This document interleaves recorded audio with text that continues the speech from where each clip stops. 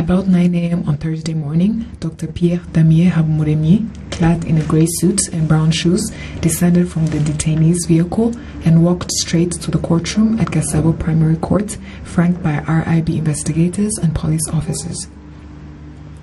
This was his first court appearance following his arrest earlier this July. During this pre-trial hearing, Habumuremyi requested the court through his lawyers that his trial be heard in camera. His lawyers say their client is suffering from hypertension, which might affect his defense once the trial is held in public. But the prosecutor told the court that the submission of the defendant is baseless. Habumuremyi's submission prompted the judges to take a 30-minute recession to examine the submission, but returned with the decision that the submission was baseless, and the court proceeding resumed, with the public and press allowed to observe the procedure. The prosecutor told the court that Dr. Pierre Damien Habumuremyi, when he was the rector and owner of Christian University of Rwanda, issued 6 different bounced checks worth 170,140,000 francs to different people. Pierre Damien Habumuremyi denied all the charges leveled against him.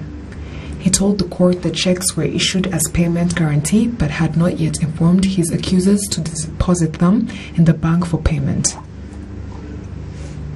Habumuremyi, who is also being accused of breach of trust, told the court that Christian University of Rwanda, which he owns a majority of 60% shares, signed a service agreement with one Gabonziza Jean Bosco worth 22,500,000 francs but managed to pay 5 million francs. The defendant based on that to tell the court that he was ready to pay the remaining balance, 17,500,000 francs, a sign of goodwill, he says. The legal representatives of Habumuremyi asked Gasabo Primary Court to consider the case as civil and not criminal, hence transfer the trial to commercial court. Pierre Damien Habumuremyi also requested the court to release him on bail due to his health concerns, but the prosecutor said that he should be remanded, fearing that he might compromise investigations when he gets out. The court will decide on Habumuremyi's bail application on July 12, 2020.